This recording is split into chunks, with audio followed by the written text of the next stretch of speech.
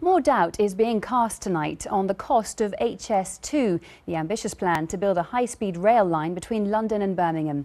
This time it comes from two London Assembly committees. They say that while they still support the scheme, they want the government to look again at the impact it'll have on the environment and London's transport system. Well, our reporter Nick Beak is at Euston Station for us now. Nick. Yeah, thanks so much, Alice. The original plan for this station was for it to be completely knocked down and a new one built as part of this high-speed project. But HS2 bosses realised that was going to be too expensive, and so the latest is that 11 new high-speed platforms will be built alongside existing ones. That's angered campaigners around here. Camden Council says that it means that London will get all the blight of HS2 and none of the benefits. And today what we've seen is two London Assembly committees saying they're worried. They want the government to look again at the environmental impact of HS2 on London and also concerns over transport.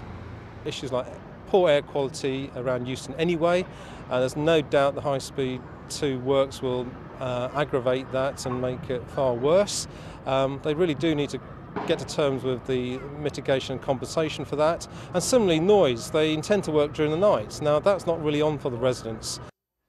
So Nick, those are the concerns. What's the government saying?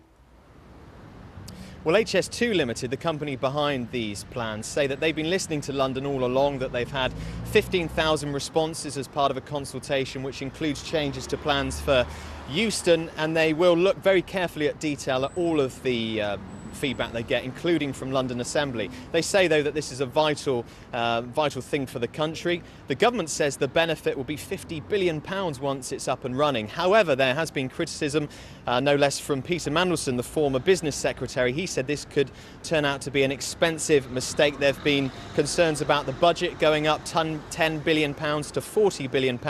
Also, the National Audit Office have said that they want to see clearer proof of what the benefits will be. Not to mention those Conservative MPs along some of the route. They'll be very mindful, of course, that their voters, people in their constituency, will be going to the polls before the diggers roll in to lay the first high-speed tracks. Alice. Nick Beak, thank you.